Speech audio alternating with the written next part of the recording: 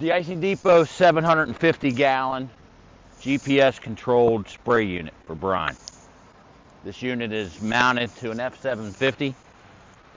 You're going to want to put that on a truck of 550 or larger. So the weight of this thing full is probably about 10,000 pounds. So make sure you put it on the right truck. Make sure it's securely fastened.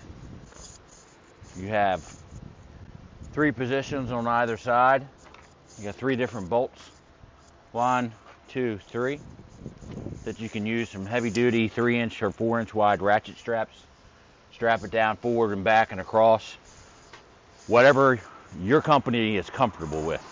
It's a lot of weight. The wiring is fairly simple. We have 2 battery connections.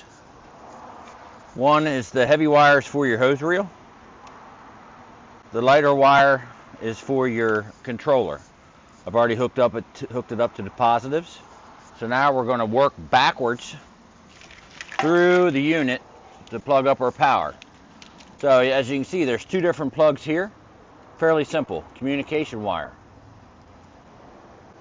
Napa plug is for your battery that goes to the hose reel. Simple. Plug that together. Next one is your communication wire. Make sure it's lined up. It can only go together one way, so just twist it until you can twist this unit, this connection, and lock it in place. That's number 2. So this is our communication wire, gray wire. Now we're going to go up to the controller with our communication PID. We're going to find our communication wire that's attached to the controller. We're going to plug it together till it snaps in place. Okay, that's 1. Now we have to power the unit, which is, it's all labeled. Power cable. That one made me a liar. It's not labeled, but it can only plug in one way. You can't plug the plugs in differently. Push it until it locks in place. So that's the communication. Now we're going to go ahead and plug everything up to the controller, which again is another round pin connector. Has a cap on it. Take the cap off. Again, this will only go together one way.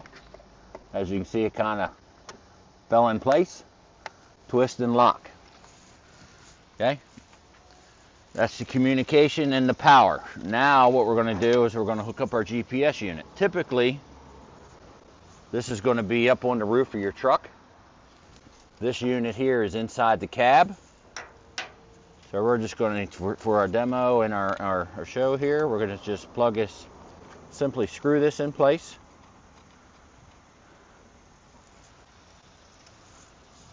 That's your GPS ground speed detection device.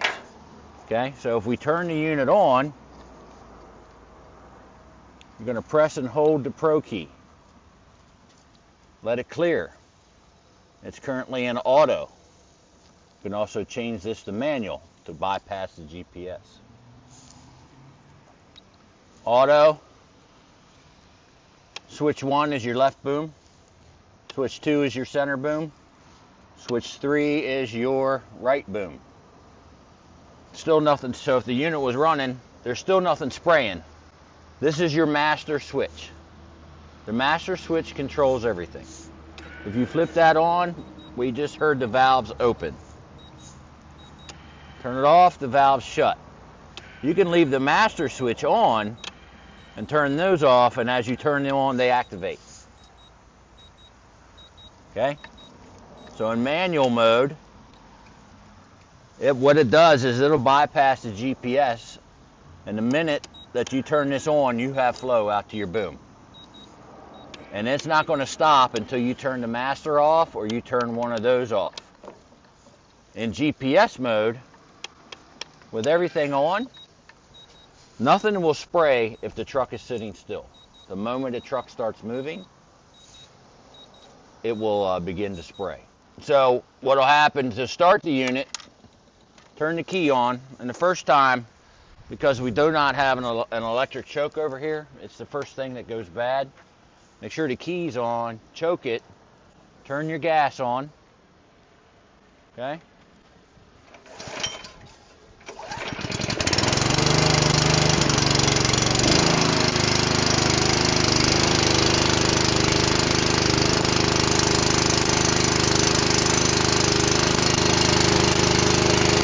motor's running.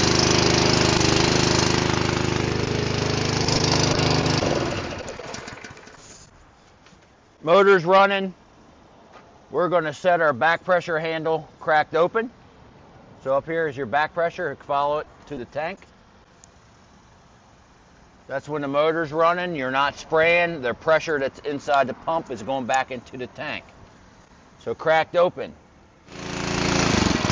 So now that we have the motor running, we want to adjust our throttle to get our pressure gauge to 40 psi.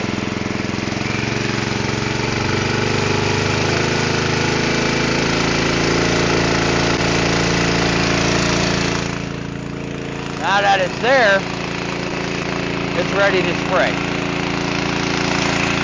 If you look at the hour meter, or the RPM meter right here, we're at 34, 33.5 a minute. So if you set it there, most likely you will be at your 40. So she's ready to spray. We'll go ahead and do it in manual mode. Since the truck's not moving, we'll turn on number 1 and the master switch. We're going to turn on number 2. Then we're going to turn on number 3.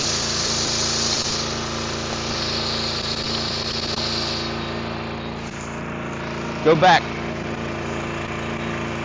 Okay, I've turned everything off except for the master. So now I want to turn on number 2. We're running the tri-tip right now. So if we can get a good shot of that, you'll see the tri-tip spraying. All right. Now, on this boom, we have 3 different tips. So you got the tri-tip, fan tip, and then you have a pencil tip. So we're going to go ahead and put this one on pencil. Okay. Pencil tip, tri-tip, which means 3 streams, and your fan tip. So we're going to go ahead and leave this one on fan. We're going to turn this one on to tri-tip, that's fan, tri-tip, and then we're going to do a straight stream so you can see the difference.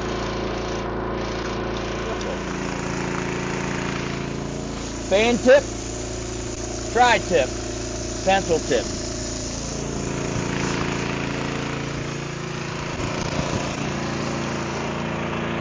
Turn it off, turn the master switch off, turn the key off. Your hose reel. First we want to unlock it. You're going to spray some sidewalks. You have a ball valve right here that isolates your hose reel. Across the valve is off. In line with the red hose is on. The GPS unit, the control panel, the only thing that you need to do is have the motor running. The hose reel is set up before your servo valve and your flow meter. So you don't have to worry about turning on a switch to run the hose reel other than starting the motor. So we're going to start the motor back up. See that? The motor's good and hot. Fired right up.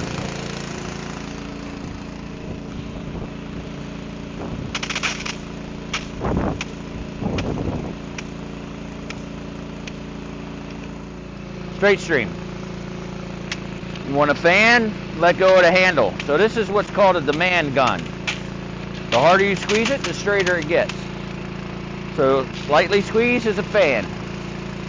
As I squeeze, the fan closes. I'm going to spray some steps.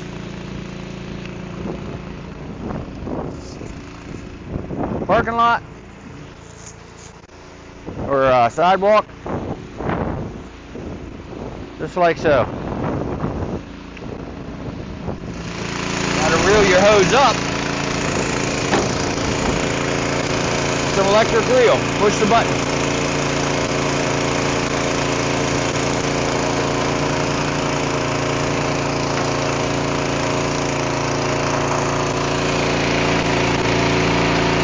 When you're done, lock your hose reel in place so when you drive down the road, this doesn't continue to bounce loose and then your gun's bouncing off the ground.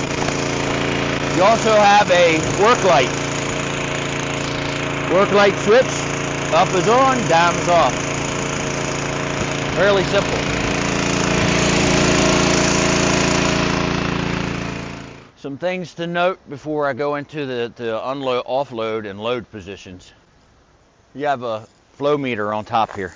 So this counts your water, or tells you how much flow is going through, and gives you a readout on your screen. Flow meter. Flow meter is reversible. So if it stops working, you can take it out, turn it around once, and you're back in business. Not sure if you can see it up here, but you have what's called a servo valve that opens and closes based on your ground speed to let more or less flow of water or brine out. That controls the 3 valves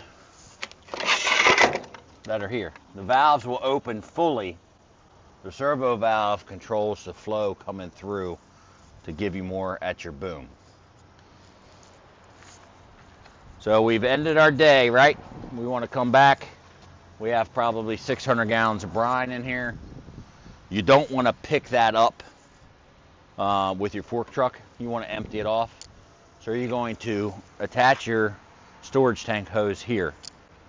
Going to rotate that handle there, and we're going to close our back pressure valve. We'll fire up the motor. Everything that's in that tank is now going to come through and back out to your tank. Once you're done, put a crack in your back pressure valve, close the handle, disconnect the hose, put your plug back in, relock everything down. Okay, that's the dump off. A week from now, you're going to go out and do some more spraying because another snowstorm's coming in. Tank's empty. You've already loaded it on the truck. It's all wired. You've tested it. It's ready to go. This is your unload valve. So you don't have to climb to the top to stick a hose in. Hook your tank here, storage tank hose here. Make sure the storage tank hose is full first. You may have to stand here and hold the hose on your shoulder so it stays in line, because what will happen is you'll get a little bit of an air gap because of the weight of the hose, and it won't suck. The way to fix that is just kind of hold the hose. So you take your plug out, right? Easy peasy. Put your hose in. You're going to rotate your handle here towards the pump. Right there. Fire up the pump. Open up your ball valve to the tank. Open up your ball valve, your back pressure valve all the way, because that's how it's going to put it into the tank. Fairly simple. All right. So we got our stuff. We've loaded our tank. We've rotated this load valve back towards the tank. And then we're going to reset our back pressure valve, close it, crack it open. Okay, now we're ready. We've disconnected our hose from the storage tank. Now we're ready to go out and spray. All right, all of our spray units have a filter. This one's located here between the pump. So if you have one of our units, periodically you're going to want to clean the filter, especially if you begin to see a low flow. What we want to do is we want to isolate it so that you don't get soaking wet. We're going to rotate the handle towards the pump. So it's wanting to try to think it's sucking from your tank, but it's not. We're going to close our back pressure valve. And then we're going to unscrew this. And because it's up high, we're gonna get a little water flow out of that. Okay? So we're just gonna pull it out. All right? Take the screen out. As you can see, there's nothing in this screen. Okay? Nothing in the cap. When you take it apart, be very careful that you don't lose the O-ring. Because if you lose the O-ring on any of the spray units, it's not gonna spray, it's gonna suck air, and then you're gonna call us and we'll have to send you a gasket. So you're done, put it back together. Voila. Rotate your handle back to the pump. Crack open your back pressure. Filter's clean. Go do your thing. Once we're done with a snowstorm, Flush this area really good with good clean water. Clean everything down. You're not going to hurt it with water. Yeah, I know it's cold out and may freeze, but the key to a successful brine sprayer is keeping the flywheel and the stator free of salt brine.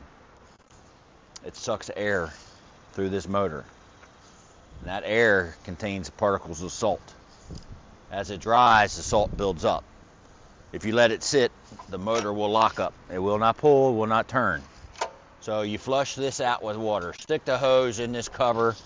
Stick the hose in here, just as hard as you can squirt the water. And then any crack that you can find, throw some water in. Once you've done that, fire the unit back up.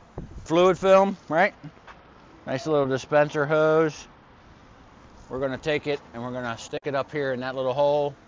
And we're going to spray and spray and spray till you start to see it dribble out back down here on the bottom.